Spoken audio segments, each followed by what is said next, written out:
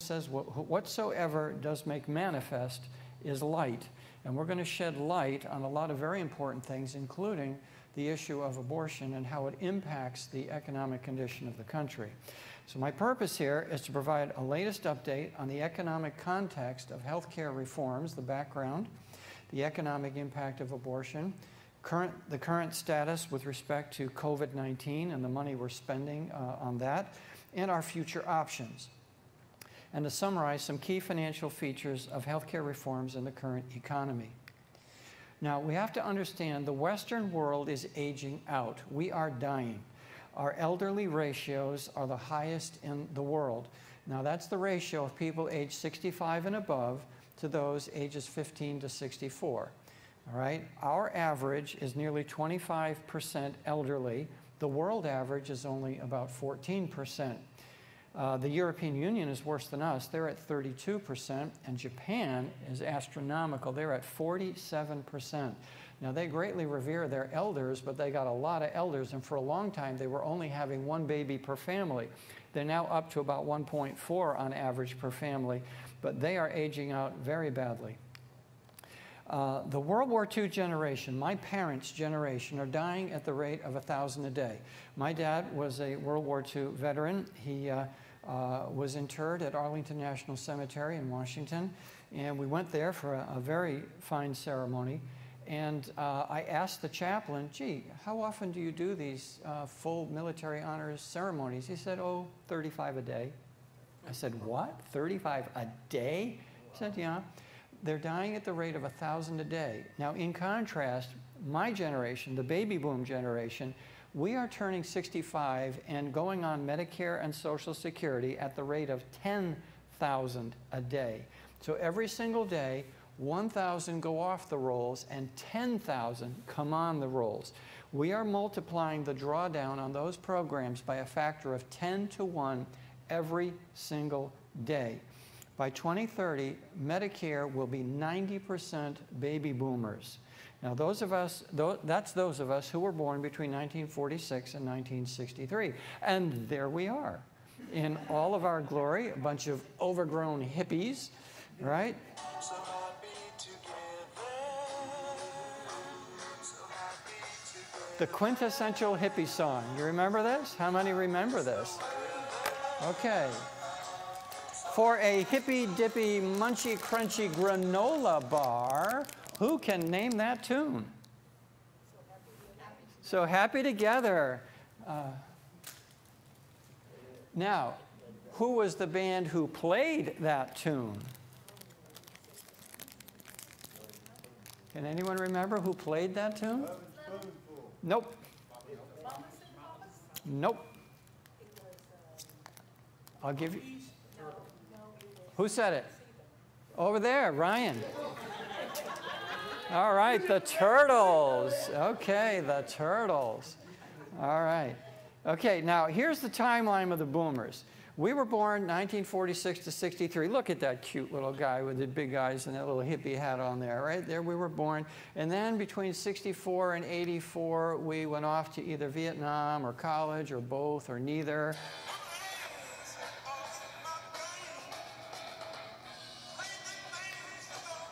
All right, watch for the dust off now. There it comes.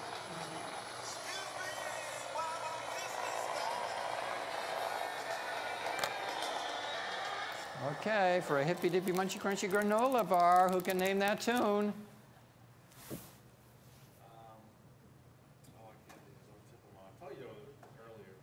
Oh, come on. How can you miss these?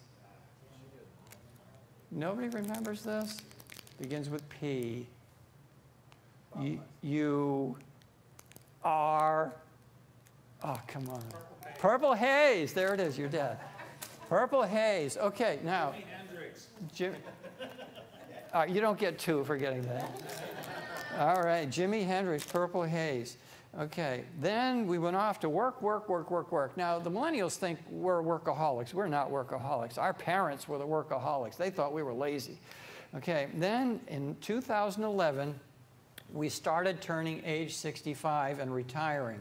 Now, that process has been going on for 10 years now. We have only 8 years left, and the last of the boomers will have turned 65 and gone on Medicare and Social Security. Now, a lot of us are delaying retirement, and we're in good health, and so that'll stretch the drawdown for a little bit yet. So, but 2028 is when the last of us turns 65. So go maybe 5 years beyond that. We're looking at 8. Next 13, 14 years is when the tsunami hits, okay? We are going to then reach 2063. By that time, the last boomer will have reached age 100, and I'm assuming at that point we will send our Volkswagen Beetles to their final resting place. Where have all the flowers gone? Long time passing. Okay. Where have all the Who can name that tune?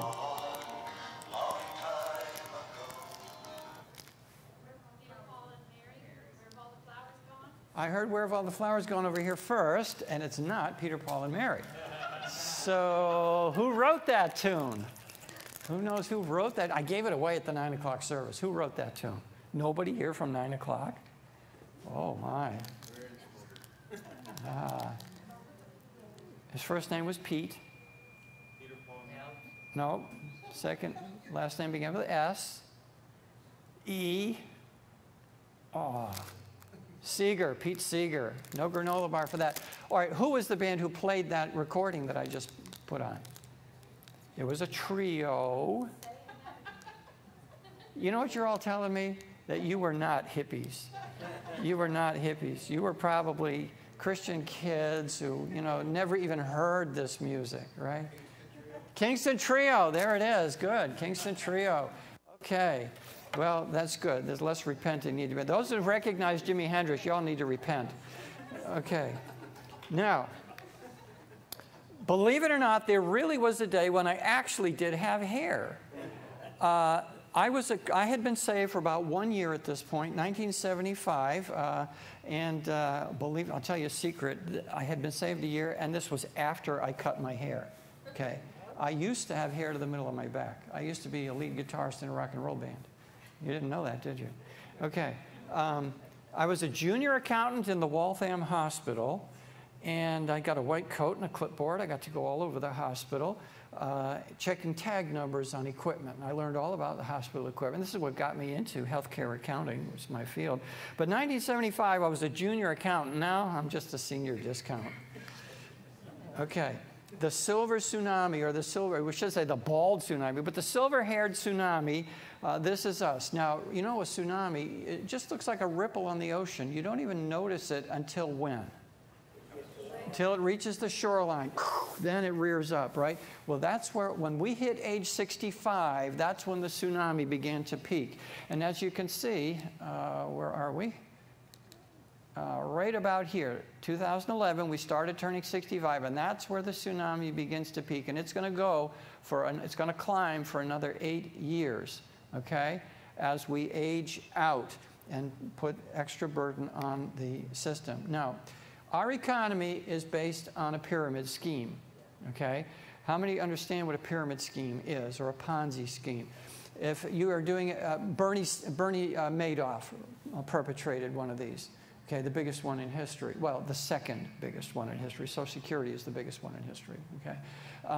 Where each new group of investors has to be bigger than the previous one because they take their money and use it to pay off the first investors. Then the next group comes in and they use their money to pay off the first two groups. Well, that's how Social Security and Medicare work.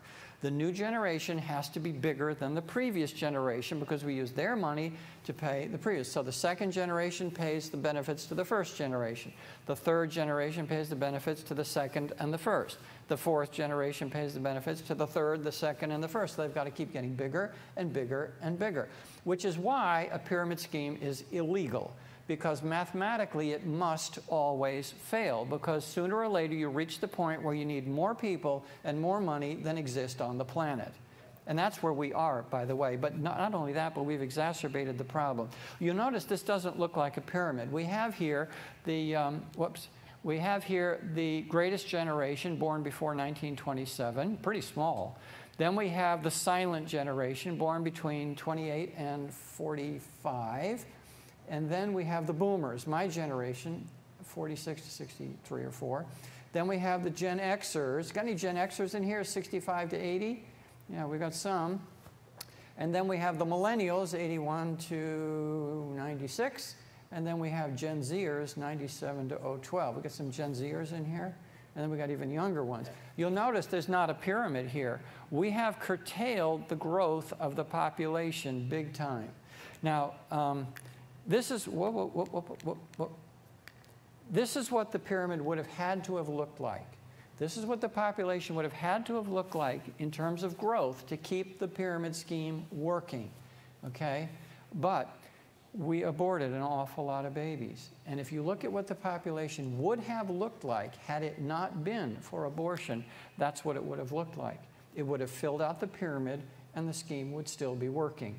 But because we aborted them, the pyramid isn't working anymore. And we have a major economic problem. This is a major underlying fundamental problem with the economy. Now, I had the privilege one time of meeting and talking with Stephen Gross, who was the chief actuary of the United States. That's the highest ranking mathematician in the world, frankly. He runs all the statistics and mathematics for the Social Security and Medicare and those programs. And he was doing a presentation on these very issues, why the Social Security program is going to fail within so many years. And I raised my hand and I asked him, how would these numbers look if since 1973, every family had had just one more baby? He immediately knew exactly what I was getting at. And he said, oh, we've already run those numbers. We would not have this problem today. Quote, that's what he said. All right, so this is not just me. This is the top guy in the world saying this. Okay, in terms of total abortions, this is how they've gone over the years. We've averaged about 1.3 million abortions a year. That's 3,500 a day, or 221 an hour, assuming a 16-hour-a-day operation of these mills, or 4 per minute. In the hour and a half that we'll be meeting here today, 332 more babies will be killed. Okay, that's how bad it is. And it's way down from the peak. Now, as a percentage of the US population, we've had 58 million abortions since 1973. However, if half of those babies were male and half of them were female, then that could have made 29 million couples. And since 1973, 18 million of those couples would now be between the ages of 20 and 44, or childbearing, family-forming age. If each couple had only one child each, just one baby each, that would have been another 18 million babies would have been born by now to those who were aborted and not allowed to live. If you add that in, then that means that we have lost 76 million people from our population because of abortion. And that's a pretty conservative assumption. Now, out of a 330 million population, that's 23% of the entire United States population. That's more than 1 out of every 5 people. Okay? 23%, 1 out of every 5 people. So there's a nice looking family bump gone, right? Now, if just the males over age 20 were working, that equates to 18 million workers lost from our economy. 76 million people is almost the entire population of California, Texas, and Virginia combined, or alternatively, more than the entire population of 30 of our states, including DC, and that's 60% of the states. And here they are listed, either the big ones in blue or the smaller ones in red. And here's a map of how that looks. Those red states represent the total population that have been lost to abortion, or alternatively, California, Texas, and Virginia combined. That's a lot of people. Now let me ask you this. If terrorists had succeeded in getting into airplanes, loading up with anthrax, and had flown over 30 of our states, dropping anthrax, and had succeeded in wiping out the entire population of 30 of our states, 76 million people, would that concern you a little bit? Would you be worried about that? I think we'd be terrified at that. But yet that is the equivalent of what we have done. Okay, now I have the utmost respect for our veterans. My dad, that's a picture of my dad there, was a World War II veteran. He was a Marine Corps sergeant. Oh, was he a tough father? Oh, my goodness. He fought in Iwo Jima, that famous flag-raising statue. He fought there on Saipan, Tinian, Royan Morris, some of the worst battles of the South Pacific during World War II. And, you know, that generation was always very quiet. They never talked about a lot of things. They were very sensitive to any notion of self-aggrandizement. He always said, we were no heroes. The heroes were the ones who never came home. And if we look at all the war deaths, the revolution, throughout the history of the country, the Revolutionary War, we had 4,000 war deaths. 1812, 2,000. The Indian Wars, 10,000, and so on. The biggest one was the Civil War, 1 million deaths counting both sides. Now, this is not just deaths on the battlefield. This includes deaths in prison camps, related deaths, associated deaths with the war, okay? World War II, 400,000. Where are we? World War II, 400,000. Where do we got here? Korea, 54,000. Vietnam, 90,000, including everybody. We come down, we add them all up. The total, 1.7 million war deaths. How many abortion deaths? 58 million. That's 33 times more deaths than all the wars throughout the entire history of the country. It's as if we had fought all the wars through the history of the country 33 times over. That's the equivalent number of deaths. Graphically, I thought this might drive it home if it doesn't already. This is what the graph looks like. Now, the abortion deaths are so enormous. I had a difficult time getting the war deaths to even show up on the graph. You see this little blip right here? That's the 1 million Civil War deaths compared to the abortion deaths. Does that put it in perspective for you? Okay, the mother's womb is supposed to be the safest place in the world. It has become the most dangerous place in the world. Now, Proverbs 31:8 says, open your mouth for the dumb. That means those who cannot speak for themselves. Open your mouth for those who cannot speak, in the cause of all such as are appointed to destruction. Open your mouth. Judge righteously. Don't be deceived by this nonsense about choice. Every murder is a choice. The issue is not choice. The issue is murder. Okay? Open your mouth. Judge righteously and plead the cause of the poor and needy. That is what God tells us to do. If you forbear to deliver them that are drawn unto death and those that are ready to be slain, if you say, well, behold, we knew it not, we didn't know, baloney. Does not he that ponders the heart consider it? And he that keeps your soul, does he not know it? And shall he not render to every man according to his works? What are you doing to speak up or do anything at all about this? Okay, now back to our elderly ratios. We are right here in the United States. Here is Canada, the UK, France, Germany, all worse than us, Japan up here, China's down here. Here's the world average. The Western world is way above average in terms of the elderly ratios. In contrast, the growing, developing world has the lowest ratios in the world. Turkey, 13%. South Africa, 8%. Iran, 9%. Iraq, 6%. Nigeria, 5%. Saudi Arabia, 5%. The UAE, United Arab Emirates, 1.4% elderly.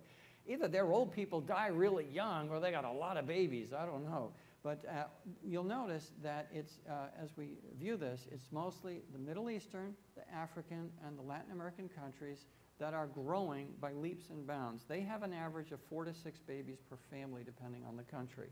And here's their ratios relative to the world average. They're all way down on the low side. They are very, very young with booming populations. Now, this is creating an international crisis, which is the same, really, regardless of country or social system.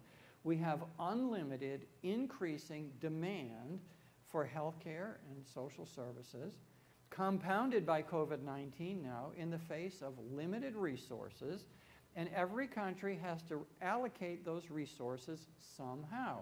Every country tries it differently, and every country has their problems. That's why we call economics the dismal science, because the optimal solution is where everyone is equally unhappy, right? Because nobody can have everything they want, right? Now, in the early previous century, there were three economists, Moses and Jerome Horvitz and Louis Feinberg, who really understood this.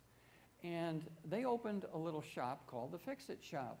And their motto was, we're not happy till you're not happy. Okay? They got it. They understood it. Now, that's not just in there to be silly. We're actually going to come back to that later. So remember this. We're not happy till you're not happy, because that's what's going to make everybody happy. Okay? Okay, now, if you look at the ratio of workers to Social Security beneficiaries, back in 1945, we had 42 workers per retiree. Quickly dropped to 16, down to 8. The time we started Medicare, we had 5 workers per retiree. We are now down to 2.7. We will be dropping to just a little over 2 workers per retiree. So I tell my students, every 2 of you will be supporting every one of me in our nursing homes.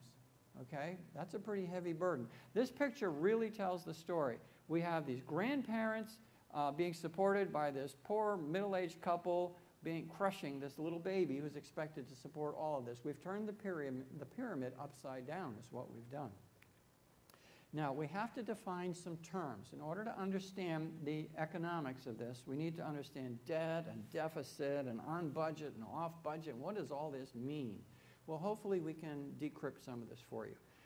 When you hear about the federal deficit, that's the country's net loss for 1 year. You know, you have a business. You have sales, profit, right? And you have expenses, and you have a profit, right? Well, the federal government takes a loss every year, or just about every year. They have tax revenues that come in, they have expenses that go out, and they have a loss for the year. That's the deficit. But Congress has an option. They can take things off budget. Now, let me give you an example. If you wanted to go to a bank to borrow some money, but you had a ton of credit card debt that you really would rather not show the bank, you can just sort of take that off budget and not show them, right? Say, well, that's special. You don't need to see that, right? Would a bank let you do that? No, that would be fraud, right? But Congress can do that. Congress can decide that anything is a special case and take it off budget, so it's not part of the budget deficit. Now, currently, Social Security and the Post Office are the only 2 items off budget. That's because they're such big losers. But they can change this at will. Everything else is on budget. Now, what is debt? Debt is the money the federal government borrows, loans they take out. Now, we use these loans to pay the government's bills, i.e. cover the deficit. Or we also use them to expand the money supply, which we will see later. Now, what are the sources of our debt financing? We have 2 sources. One is called public debt. This is what you always hear about in the news, the public debt. This is all they ever tell you about, but there is a lot more to the story. Okay? Public debt is loans that the federal government takes out from the general public. Foreign governments, private investors, pension funds, individuals. In terms of foreign governments, China and Japan are our biggest lenders. They're each into us for over $1 trillion. Okay? And this is usually all that ever gets reported in the media, although they don't talk about China and Japan. Now, if you look at all the foreign holders of our public debt, we have China at $1 trillion, Japan at $1 trillion, then we have Ireland lends us money, Brazil lends us money, the United Kingdom lends us money, Switzerland lends us money, Luxembourg lends us money, the Cayman Islands lends us money. Well, you know, the drug dealers got to put their money somewhere, you know, okay. Hong Kong, Belgium, and a whole bunch of other folks lend us money, okay. So all of the foreign holders of our debt, 35% is China and Japan. Now, let's talk about more. It's not just the public debt. We also have what's called government debt. Well, wait a minute, I thought it's all government debt. What do you mean government debt? Government debt is money that the federal government borrows from other federal agencies, notably the Medicare and Social Security trust funds. Now, the way this works is we pay in our Medicare and Social Security taxes, and they're supposed to go into a trust fund where the money is saved and invested for our future benefits. Isn't that what a trust fund is supposed to do? Yeah. Well, unfortunately, that's not how it works. They're not allowed to invest it in the stock market or anywhere else. They're only allowed to lend it out to other federal government agencies at interest. Okay? So we pay in our taxes, it goes into the fund lends it out to other agencies who spend it. The money is spent, it's not there. Okay? Now, I have a contact at the General Accounting Office in the federal government and the GAO, and I've asked him, how often have we loaned that money out and gotten it paid back and then loaned it out again and gotten it paid back? He said, oh, never. We've never been paid back. Not one dime, not ever. In 2015, we did pay some interest back, but that was because the funds would have gone insolvent if we hadn't. Okay? So bottom line is the money is not there. It's spent.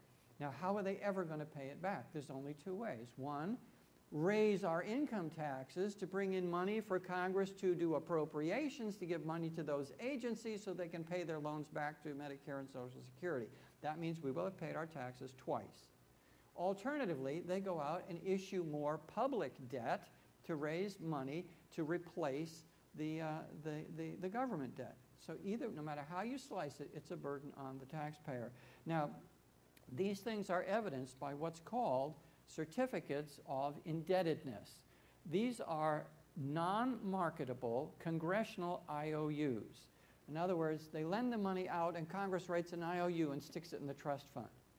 Okay? These are backed by nothing but the full faith and credit of the U.S. Congress. Doesn't that warm your heart? Right? If you buy that, I've got a bridge to sell you. Okay? You all know what that means, right? You're old enough to understand that one. Okay. All right. Now, we've borrowed about $3.2 trillion from the Medicare trust funds and the Social Security trust funds. And, okay, this I talked about already. All right. Now, what about where we're spending the money? These are our federal social service expenditures. Now, all of my numbers throughout this presentation are all knocked down for inflation. They're all adjusted for inflation. So there's no funny money in here. This is real amounts, okay? Now, back here at the time of World War II, we had very little in terms of social service expenditures. And then we get up to the mid-60s, the Kennedy-Johnson era, the Great Society philosophy of government, the Vietnam War, and two very critical Supreme Court decisions. 1963, Murray v. Curlett. Who knows what that was? Madeline Murray O'Hare sued the Maryland School District to have them stop forcing her son to read the Bible or have Bible lessons in school. Okay. Her son, by the way, later repudiated all of that and became a Christian. She was also, by the way, murdered by her own financial officer. But in any event, Madeline Murray O'Hare succeeded in getting the Bible thrown out of schools. We threw God out of our schools in 1963. Just 10 years later, what did we do? Roe v. Wade. Now, you all know that one, right? We legalized the shedding of innocent blood. Okay, it just took 10 years of no Bible in the schools before we went that far off the cliff. Okay, now, the bottom row here is the money we spend on educating people at the federal level. Now, at the state level, we spend a lot of money educating people, but at the federal level, we don't spend very much educating our population. The next row up is what we spend on veterans' benefits. We don't spend a whole lot of money taking care of our veterans. We really don't. And then the next one is unemployment. We spend a bunch of money paying for folks when they're out of work. And then Medicaid, that's health care for the low-income individuals, the poor. And then Medicare, health care for the elderly, those who are retired. And then Social Security for those who are retired. And then this giant leap here is the COVID spending. We've spent, in just this year, we've spent $3 trillion on COVID benefits. Now, just for fun, just for fun, at the top of the stack, I put interest on the federal debt in each year, so you can see that it is more than what we spend on education and VA benefits in every year. Interest, and that's going to continue to grow. Now you can say, well, I mean, how are we paying for all this? People ask me that. How are we going to pay for all this COVID stuff? Never mind the COVID stuff. How are we going to pay for any of this? The answer is we are not paying for it. We are borrowing money and printing money, borrowing money and printing money, borrowing money and printing money. Okay? This is the national debt. Okay? As you can see, it began climbing. It's now over, on an inflation-adjusted basis, it's over $30 trillion. That's trillion with a T. If you don't inflation-adjust it, it's $32.5 trillion. Okay, that includes $4 trillion of COVID debt, money we borrowed to pay COVID benefits, $4 trillion with a T. Okay, but that's just the tip of the iceberg. As I mentioned this morning, how much of the iceberg, for a granola bar here, how much of the iceberg shows above the surface of the water? 10%. 10%. I can reach you, Jimmy. There we go. Whoop, sorry. 90% of the iceberg is hidden below the surface of the water, and you never see it until you shipwreck your boat. Okay? We're going to shed light on that other 90% tonight. You're going to see for yourself what's the rest of the iceberg that's out there that is going to shipwreck this boat. Okay? Now you can say, well, you know, gee, I mean, who was minding the store? I mean, someone's in control of this. Well, all right, before we get there, think of the biblical context here. For the Deuteronomy 15:6, for the Lord thy God blesses thee, speaking to Israel, as he promised thee, and thou shalt lend unto many nations, but thou shalt not borrow. And thou shalt reign over many nations, but they shall not reign over thee. So a sign of God's blessings was that you would lend and not borrow. We're clearly on the other side of that equation. Isaiah 3:12, as for my people, children are their oppressors, women rule over them. You think of Nancy Pelosi types, right? O my people, they which lead thee cause thee to err and destroy the way of thy paths. I won't say it. Okay, so here is the federal budget. The bars are the federal budget. The dots are the revenues. The bars are the expenditures. The blue regions are where the Democrats had control of both houses of Congress. The red areas are where the Republicans had control of both houses of Congress. The green areas are where one house was Democrat and the other house was Republican. Okay, and it is Congress that holds the purse strings. Congress controls the budget. Okay, I have also the presidents with their party affiliations on here. And you can see that the revenues pretty well track the expenditures until we get to Reagan.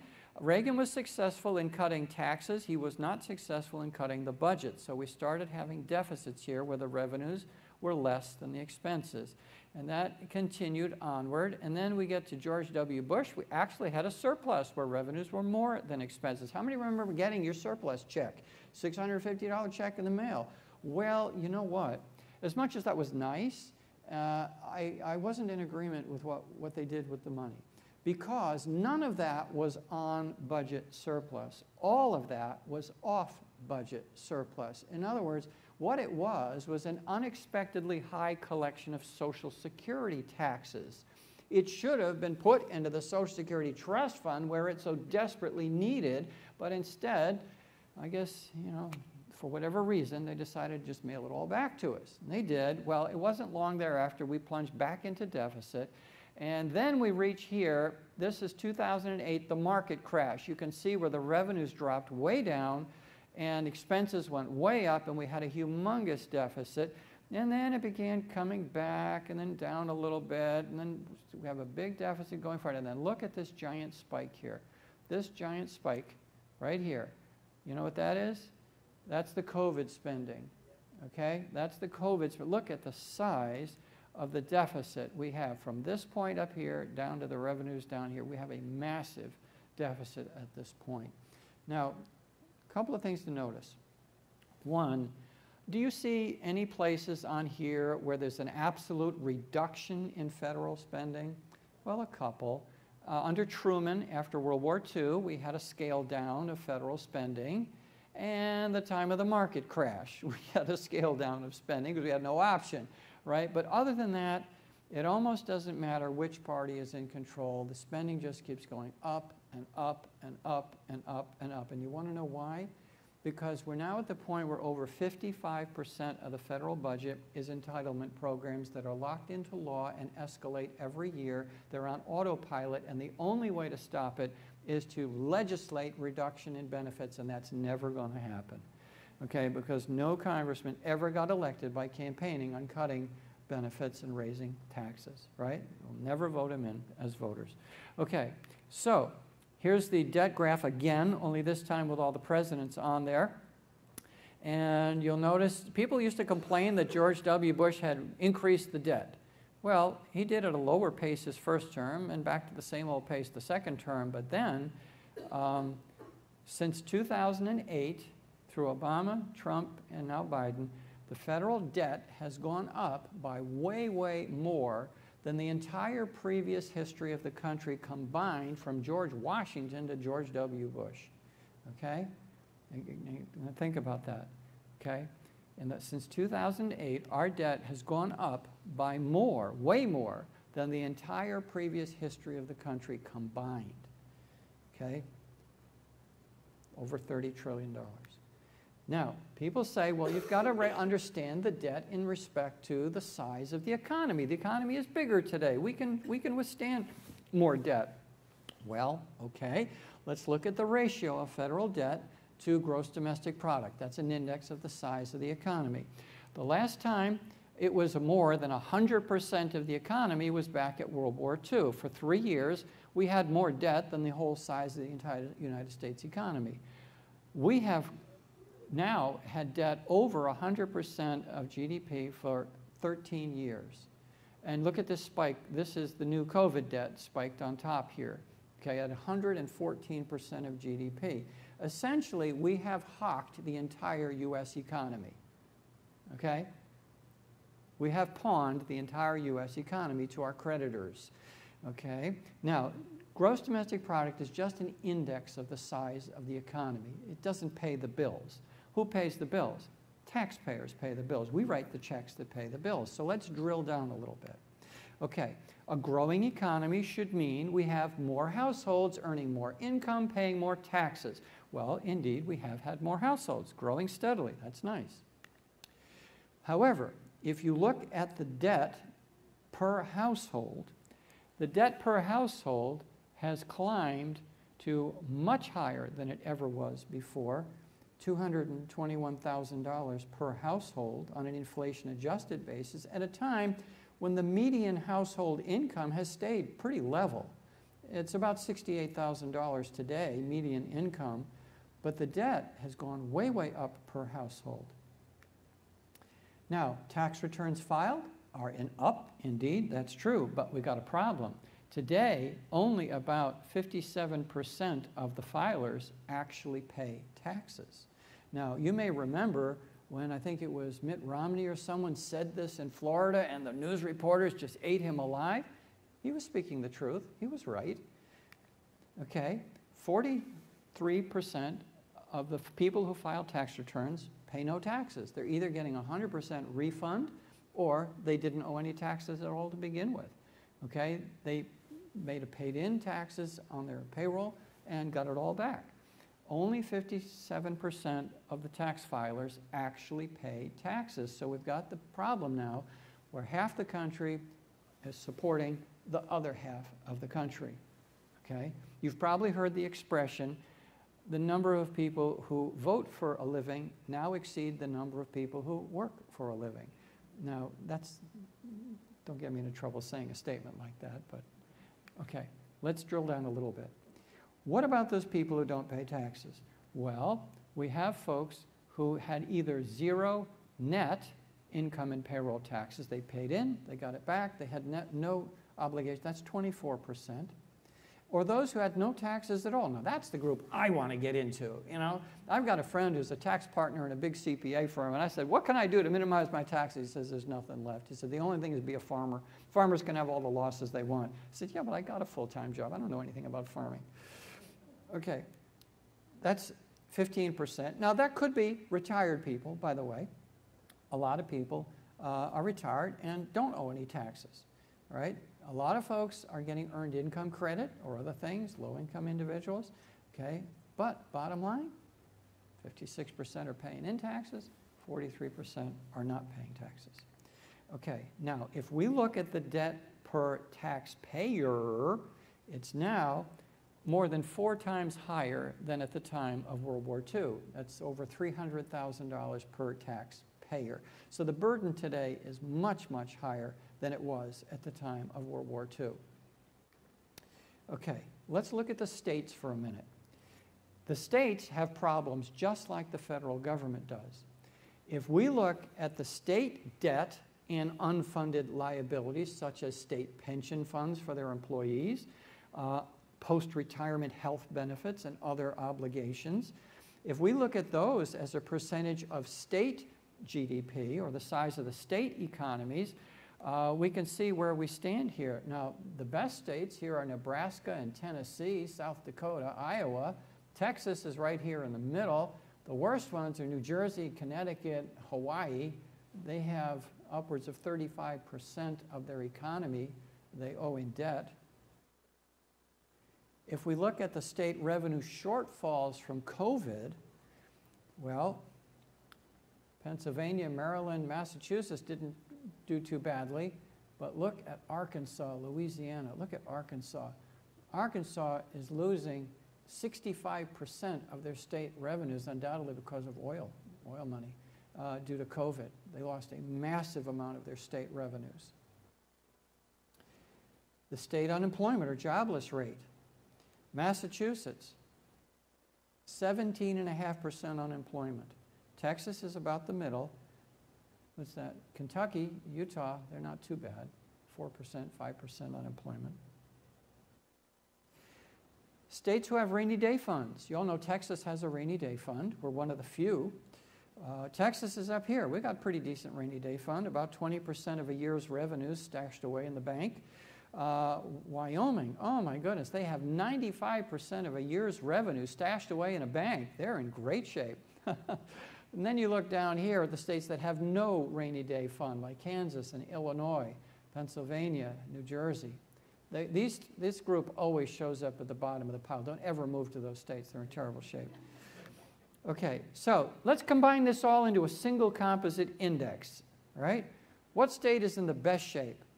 Wyoming, right, because they have that giant rainy day fund. What state is in the worst shape? Illinois and New Jersey, right?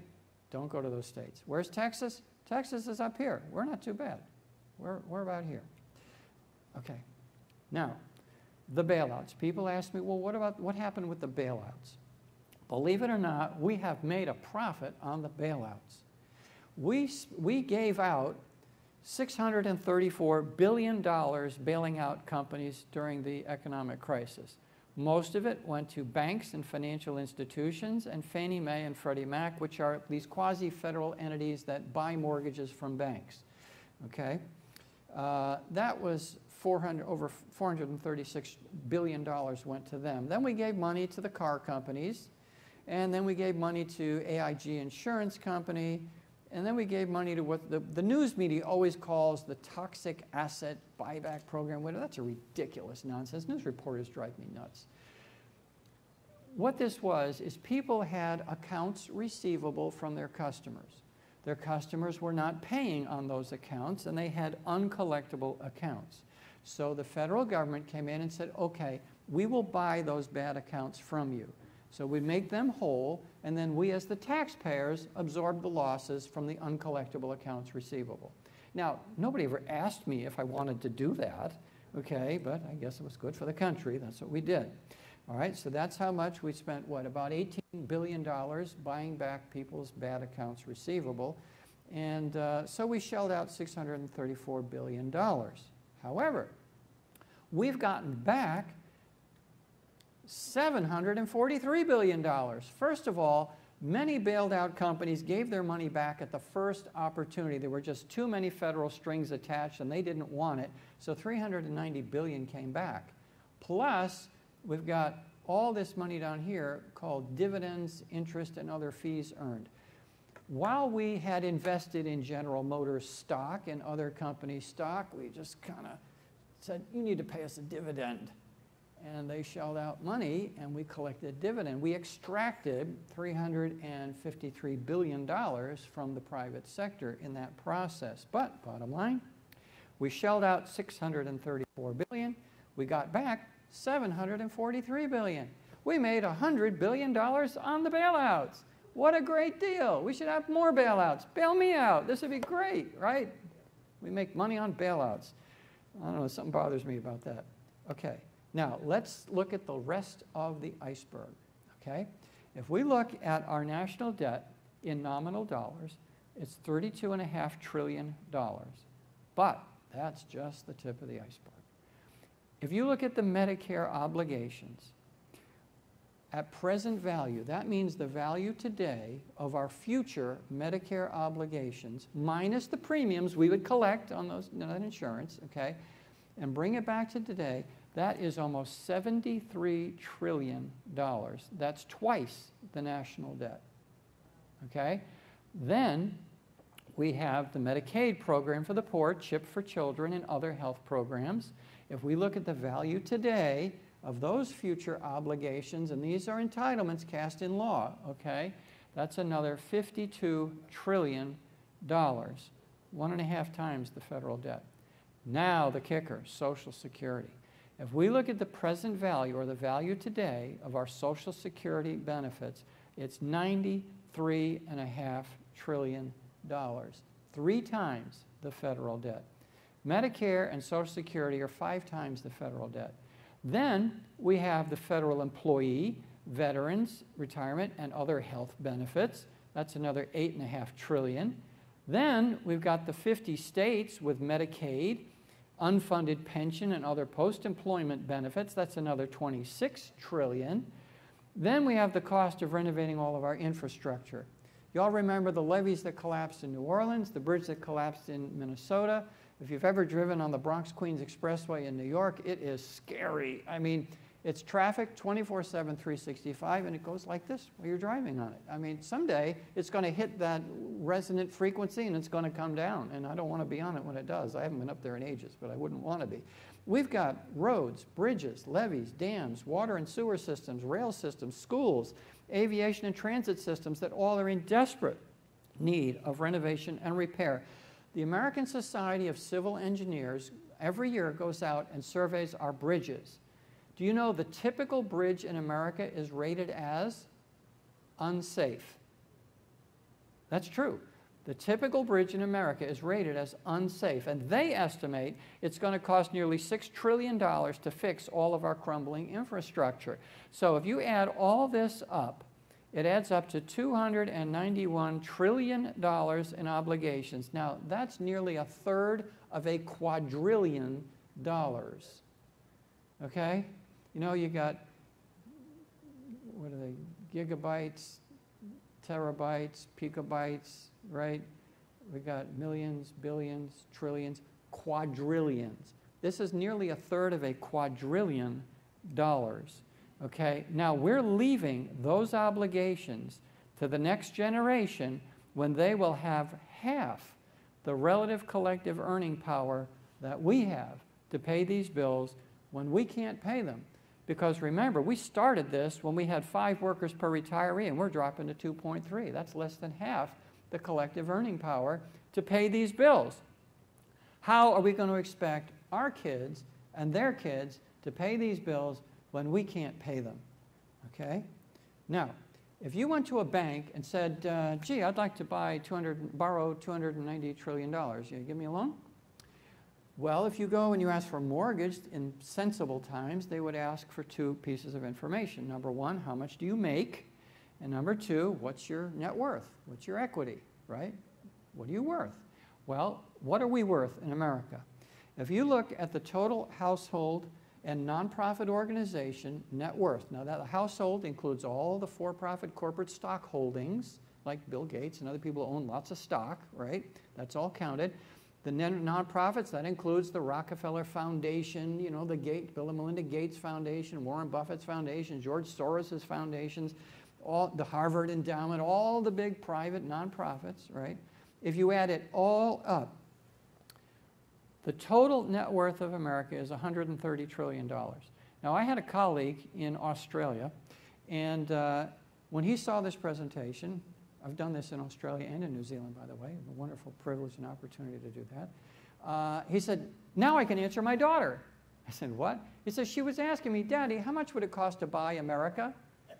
And he says, now I can tell her, $130 trillion. I said, we're upside down. We couldn't give away America.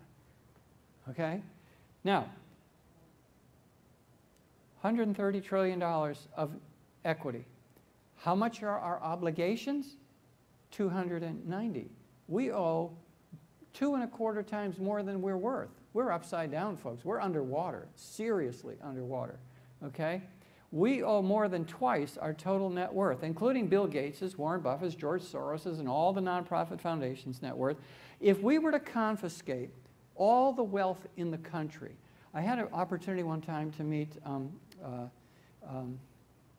my goodness, Tom and Pat Frost. You know Frost Bank? I was at a university fundraiser event, and they were there, and I got to talk with Pat Frost. And I was talking about some of these issues with her. And she, you know, they're billionaires. And she said to me, what can people in our wealth class do to help? I thought that was very nice of her. And I said, Pat, if we confiscated all the money in the country, it wouldn't even cover half these obligations. Okay? We could only cover actually 45% of these obligations. Well, how much wealth is there on the whole planet? On the whole planet Earth, there is just slightly under $400 trillion of wealth. Our share of that, 130 out of 400, is about 1/3, about 33%. We would have to consume 73%, twice our share, of the entire world's wealth to meet these obligations. Okay? We would have to go to the rest of the world and say, give us all your wealth so you can support us in our nursing homes. I don't think so. All right, that's on our wealth. What about how much we make? How much do you make? Okay, well, if you take the $291 trillion of obligations and divide it over 128 million households, that's $2.25 million per household. You have a $2.25 million mortgage you didn't know about left to you by the last 40 years of your political leaders. Okay? You ever seen that commercial on TV a few years ago? They had this guy coming on saying, you know, my little daughter was just born and she already owes $30,000. No, she doesn't. She owes $2.25 million. Okay? Now, what's our income? The median household income is $68,000. $2.25 million over 68 is 33 years of income.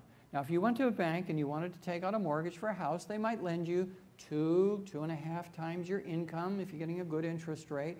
This is 33 years of income. Now, that would mean that we would have to have combined federal and state income taxes. They'd have to tax away 100% of our median income for the next 33 years in order to pay these obligations. Minor problem. If you tax away 100% of my income, I starve to death within 2 weeks, right? So that doesn't work. So how about if we amortize this over 75 years? That could get the tax rate down to 44% of our income for the next 75 years. Now, oh, I forgot to ask you, for a granola bar, remember we said the boomers would be in the system for 53 years, from the time they started retiring to the time they reached age 100. 53 years. And I had a little Volkswagen Beetle there. How many remember the relationship of the number 53 to the Volkswagen Beetles? Now, some of you young parents should know this. Herbie.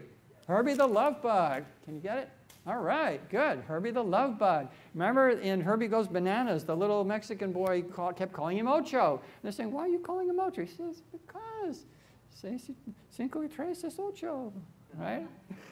Okay. 53 years of boomers in the system. This is 75 years. That means our kids and their kids will be devoting their entire working lifetimes to paying off our bills, and we'll still be paying our bills 22 years after the last boomer is dead and gone. That's something to look forward to, isn't it? Okay. You know, I tell my students, you know what? I'm going to be one of the very few people lying in my nursing home bed.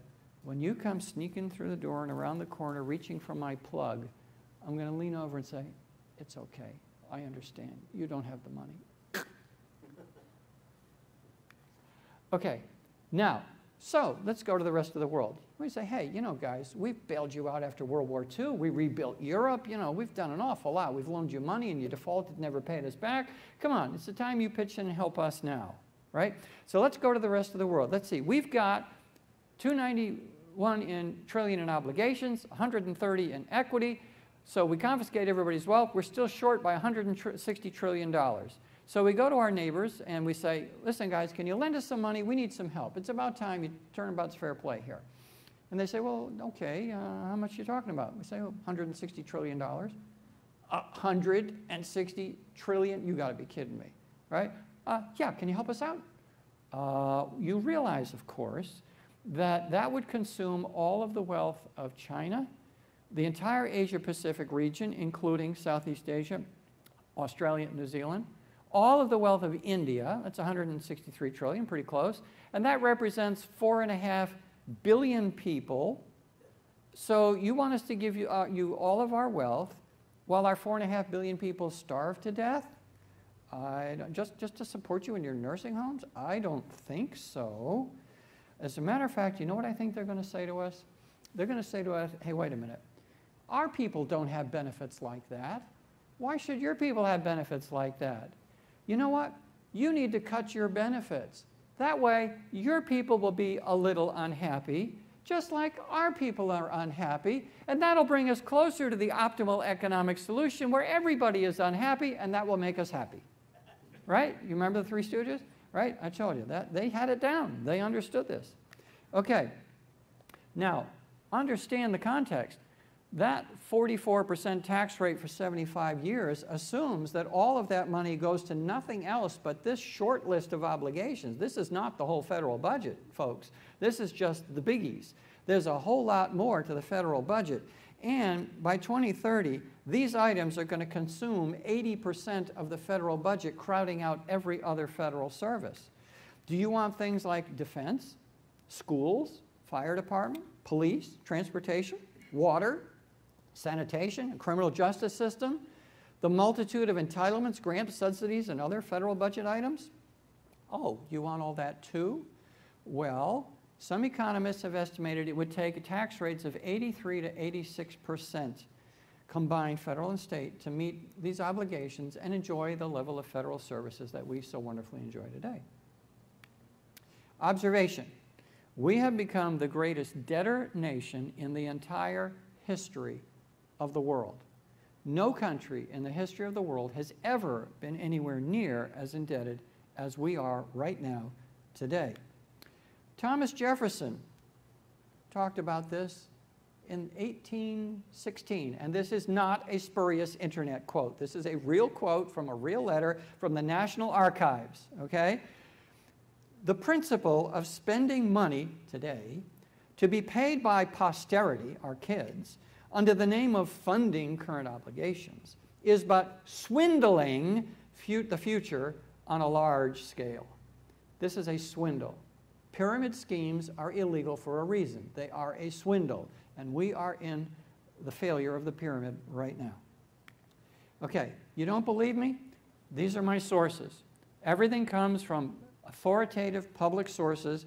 I tell people in my audiences, if you don't like what I say, don't get mad. Get data, right? I'm not giving you much in the way of opinion here. This is hard data. And I do this presentation all over the place. As a matter of fact, just last weekend I was up in Austin doing it to a group of 280 of the top healthcare financial officers throughout the state of Texas and outside of Texas.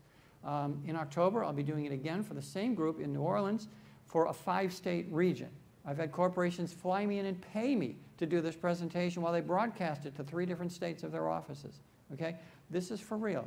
And I've related to some of the top people in the country who know this better than anyone. David Walker, I don't want to sound like a name dropper, but I want you to understand the credibility of this information. David Walker, the former Comptroller General of the United States. I've met him twice, talked with him. He talks about these same issues. I got some of my ideas from him. Okay? Gene Dodaro, the current Comptroller General of the United States. I've not only talked to him, here's his business card. You know what's written on it? Send PowerPoint. I have sent him my PowerPoint. Top-ranking financial guy in the country. Okay? Stephen Gross, the Chief Actuary of the United States, and others. Relman Van Daniker, the head of the Government Finance Officers Association. Quote, he's a colleague, I know Relman. He said, I sure hope we accountants are wrong, because if we're right, we're in a heap of trouble. Okay? That's the top guy of the Government Financial Officers Association. Okay? This is not just little old me, senior discount. The top people in the country know this. Okay, what are the options? Raise taxes, cut benefits, grow the economy, right? Those are the standard options. Raise taxes.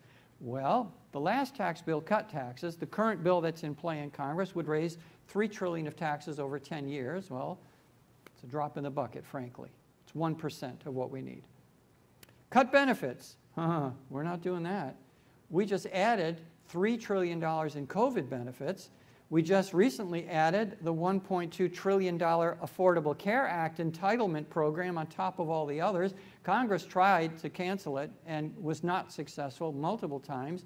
You know, the problem is, folks, once you get the toothpaste out of the tube, it is awfully hard to put it back in, right? Once you have granted an entitlement program, you can never take it back. The people just will not let you. Why? Think of seniors on Social Security. Don't you dare cut my Medicare. Don't you dare cut my Social Security. Don't you dare raise my taxes. I'll vote you right out of office. Don't you cut all the fraud, waste, and inefficiency out of government before you talk to me about taking any more of my hard-earned money, right? We'll vote them out of office, won't we? We as voters bear the responsibility, because even if they wanted to, which they don't, we would not let them raise taxes or cut benefits. Grow the economy. Well, frankly, oh, by the way, no one ever won an election by promising to raise taxes and cut benefits. Okay, grow the economy. The economy was growing quite nicely in the previous administration until we hit the lockdowns, the COVID lockdowns. The COVID lockdowns just trashed the world economy, okay? Now, growing the economy was nice, but frankly, it would take decades of double-digit growth to grow our way out of this. We've never had double-digit growth in the entire history of the country. How are we going to attain double-digit growth when we're still trying to recover from the worst recessions since the Great Depression, and 30% of our population is retiring out of the workforce?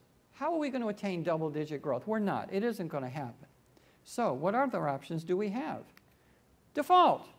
Believe it or not, in that group last weekend of high-level healthcare financial executives, somebody raised their hand and said, well, what if we just don't pay?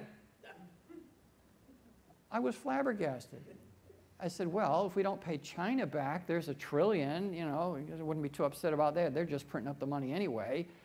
But, you know, I didn't think that, I'm not that quick on my feet. What I should have said, oh, Medicare and Social Security don't pay. That means we're going to have dead seniors all over the streets because they don't have the Social Security money to go to the grocery store? Come on, that's not realistic. You can't do that, right? Well, we are under what's called a sequestration, a 2% sequestration. Now, talking to a group like that, they understand this because every bill they submit to Medicare, Medicare says, yep, legitimate bill, knock off 2%, here's 98%. That's how they do it. 2% sequestration. Why? We don't have the money, okay? The trustees of the Medicare and Social Security trust funds for years in their reports have put, we need a 25% cut in benefits. We're going to go broke. They've been saying that for years, but it falls on deaf ears because no member of Congress would ever get away with cutting program benefits by 25%. A 25% sequestration, every healthcare provider in the country would go bankrupt, okay? To cut Medicare payments by 25%, every small physician's practice, every clinic, most of your hospitals would all go broke. They'd go bankrupt. So there's been no takers. So the politicians say, well, I believe in pay-as-you-go. Oh, you know what that means, don't you? If there's no money, you don't go, right? So that's no answer. It sounds nice in a soundbite on the media, but it's a meaningless answer. Okay, inflate the currency. Aha, this is what we've been doing, all right? The Federal Reserve has inflated our money supply by $4.6 trillion, raising the debt. Stimulus, that one kills me. We need more stimulus. These are phony terms. What they're talking about is inflating the money supply and debasing the value of the dollar bill, okay? Now, it did help us dodge an economic depression. We were actually reeling some of that excess money back in for a while. We basically replaced the money that was lost in the market. We nationalized private sector losses. We gave the federal government dollars it needs to pay its bills. And we earn interest, the banks earn interest on that money. Now let me ask you this.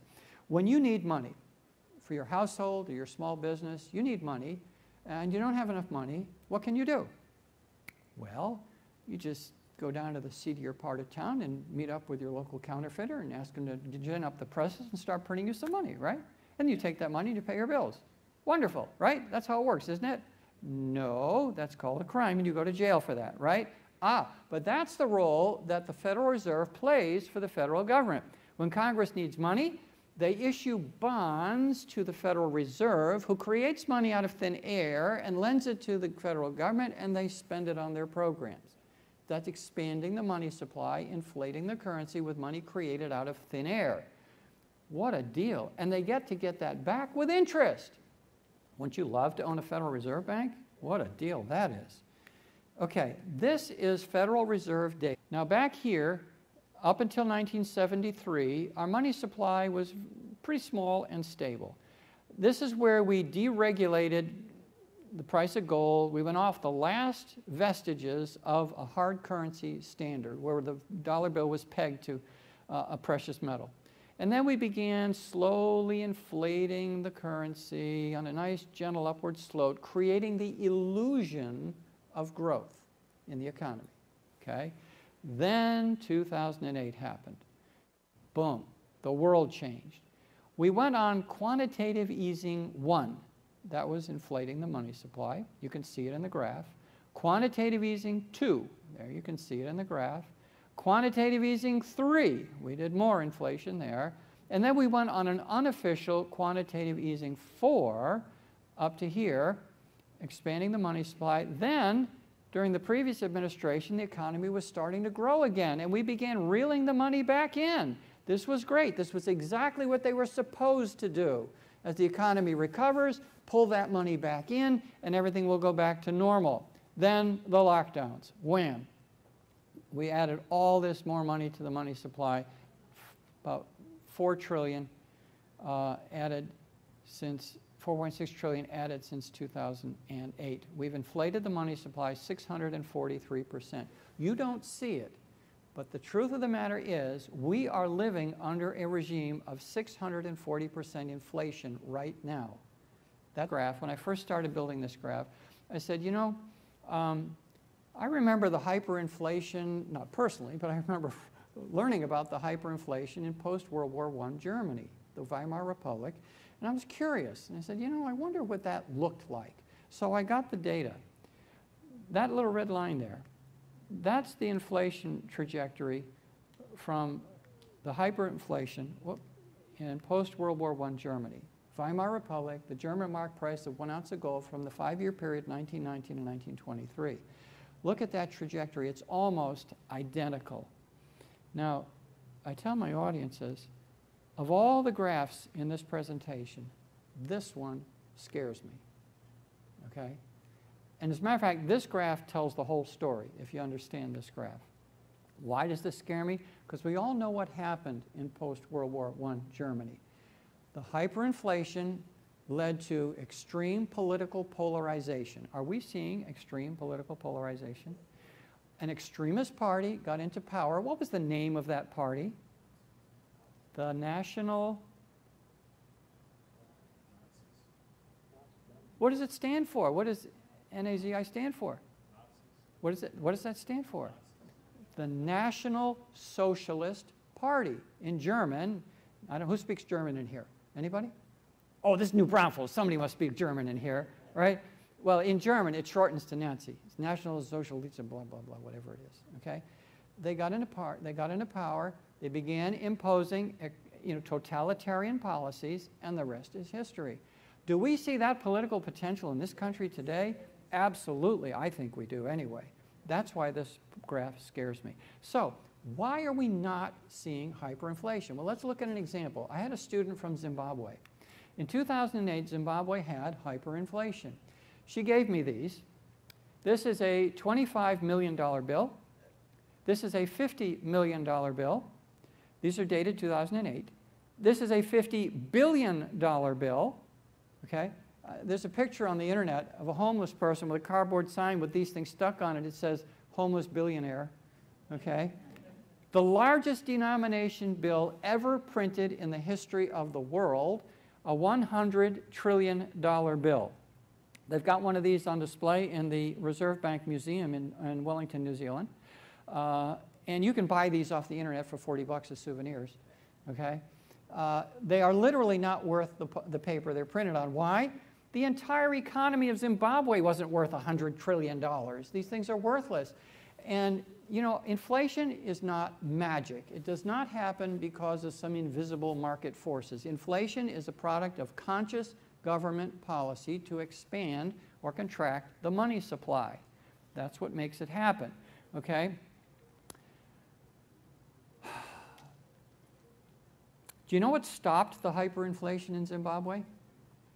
The company in Europe that produces the paper that this money was printed on finally got to the point where they said, we can no longer in good conscience keep selling these people this paper to keep printing this worthless currency, and they stopped selling them the paper. That's what stopped the hyperinflation. So they went off the Zimbabwean dollar. They now peg their currency to the US dollar. Oh dear, out of the frying pan into the fire, I think. Okay? That's what hyperinflation looks like. Now, why aren't we seeing it? Two reasons. Pizzanomics, number one. Pizzanomics.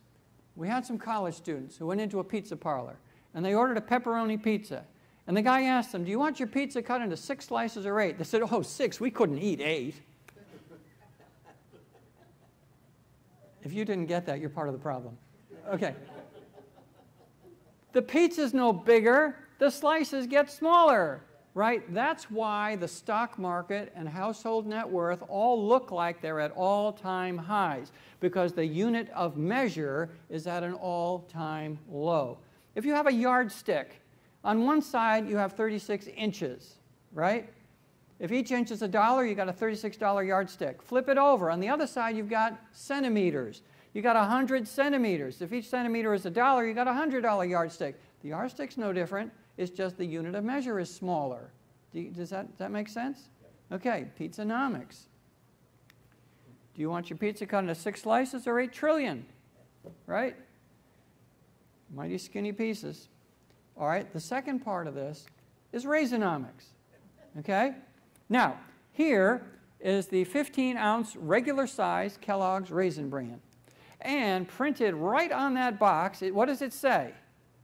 2 scoops. Now, you'll see the picture there. They're full of raisins. But you notice they don't say 2 scoops of raisins. That's because the lawyers got involved. Okay?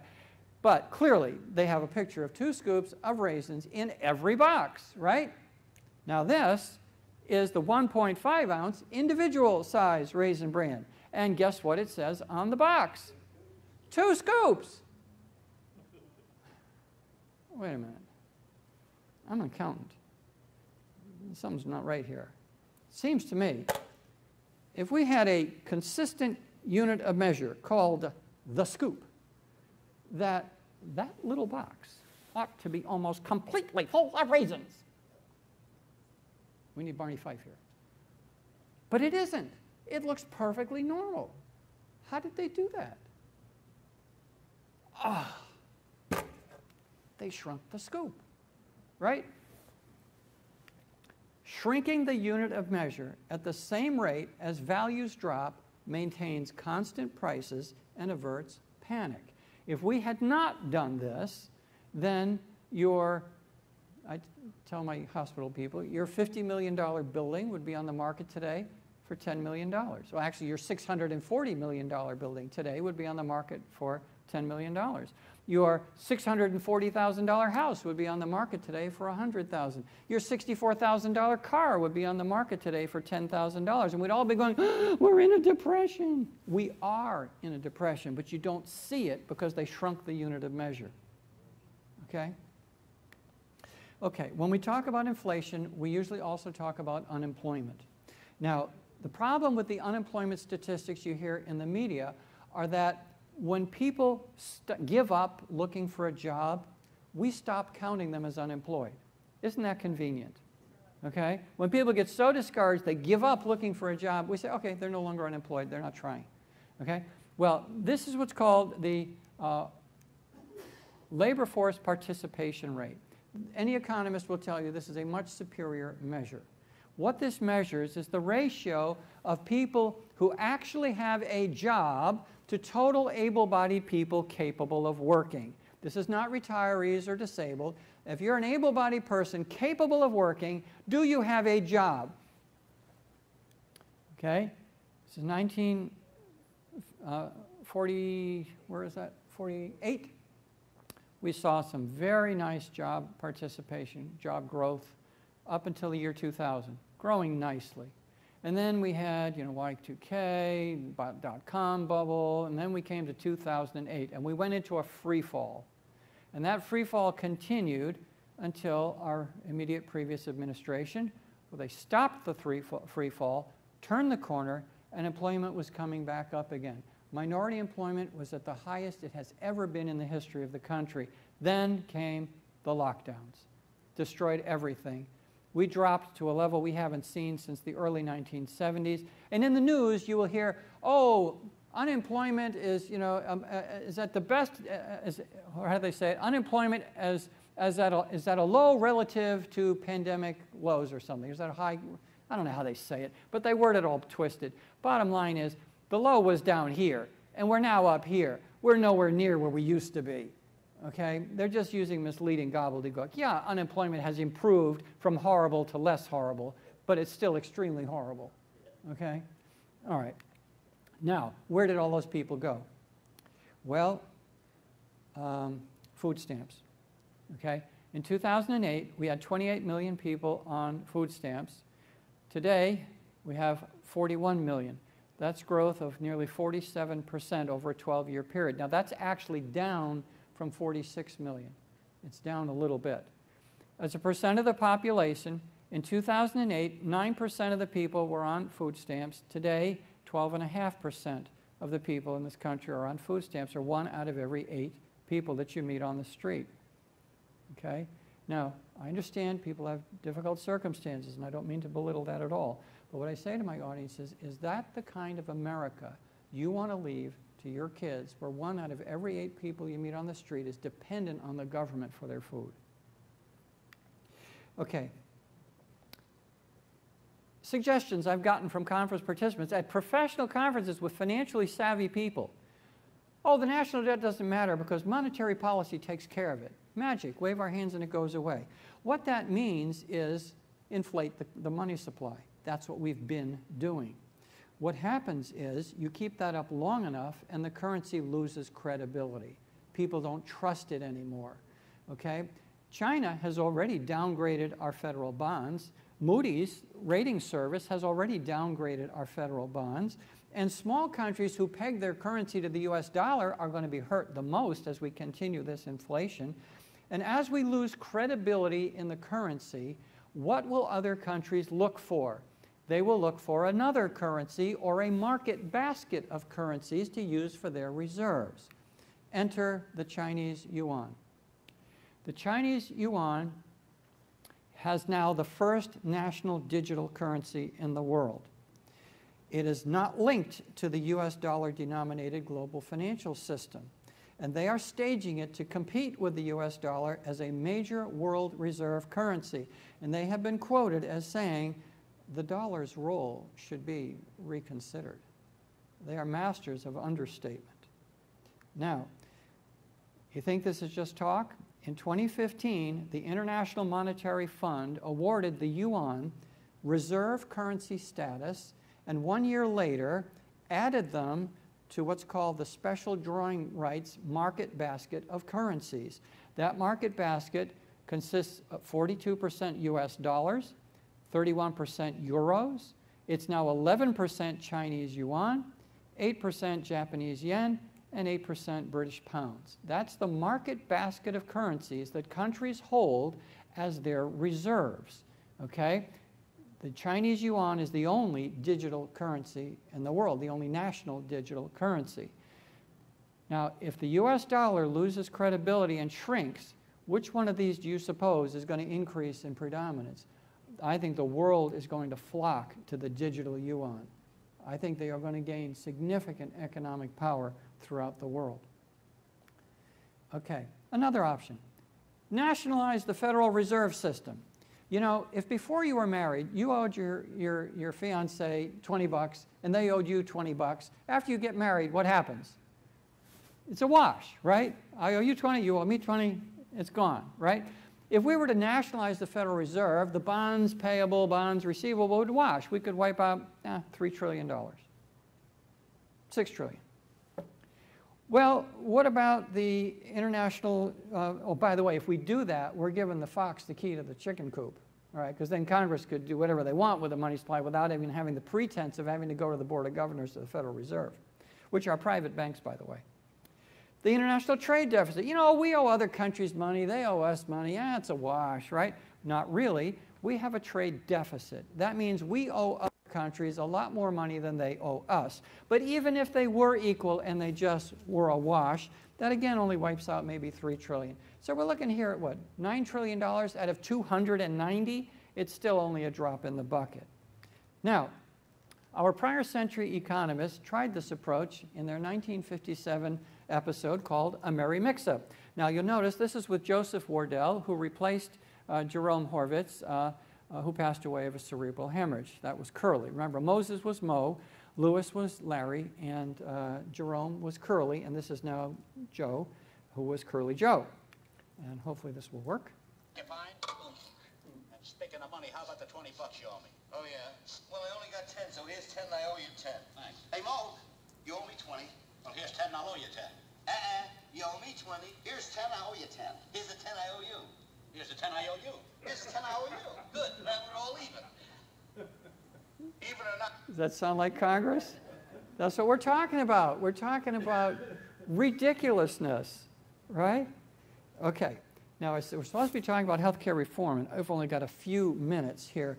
But the Affordable Care Act added a $1.2 trillion entitlement program, and the prior administration minimized it. The current administration is reviving it.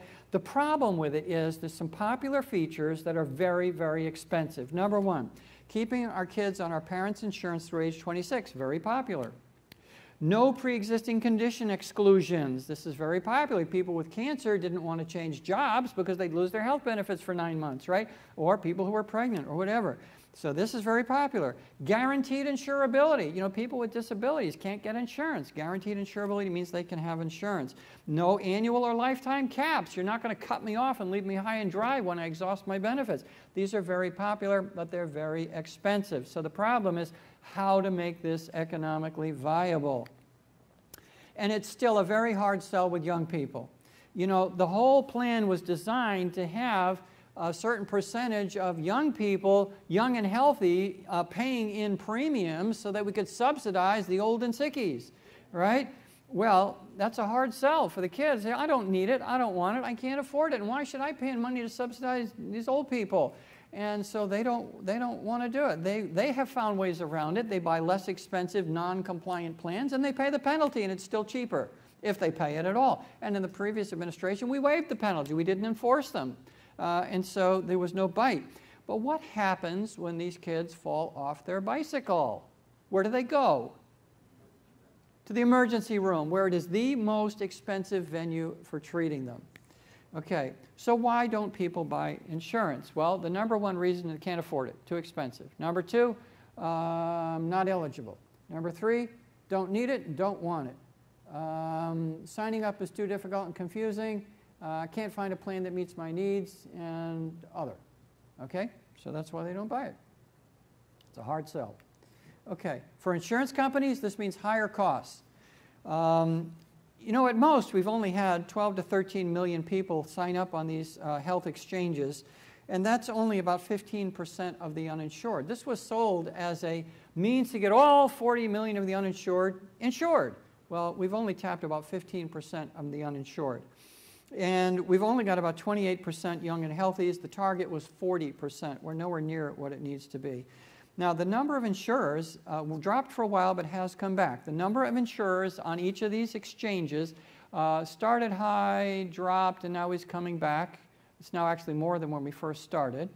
And the medical loss ratios were pretty stable for large groups and small groups, but for individuals, they went way up and then dropped way down. They have to pay out 85% of the premium dollars they collect in actual medical benefits, and they've been able to get that down to about 75%, I guess, which means they owe you money back. Okay, the ACA, or the Affordable Care Act, provided incentives for improving the quality of health care, but did very little to reduce the cost of delivering care or improve efficiencies in delivering health care. There's enormous inefficiencies in the delivery of health care. These are where reform is still very much needed. One thing we can be absolutely certain of, that over time, the costs will escalate. Medicare today costs 330 times more than its first full year in 1967. And when you think about what the economic crisis is going to bring, think about this in 1 Thessalonians 5:3. For when they shall say, peace and safety, at last we've got everything we need and want, then sudden destruction comes upon them as travail upon a woman with child. You know, we're pulling one way, and then we're pulling the other way, and we're pulling harder this way, and pulling harder that way, like a woman in labor, right? That's what's happening. Okay, now, David Walker, the former Comptroller General of the United States, understands these issues better than anyone else. When we were meeting with him as a group, we asked him, well, David, what do you plan to do?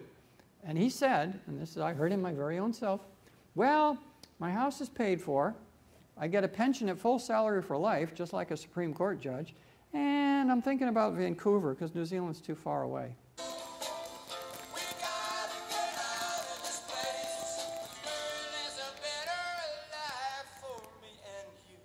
All right, who can name that tune?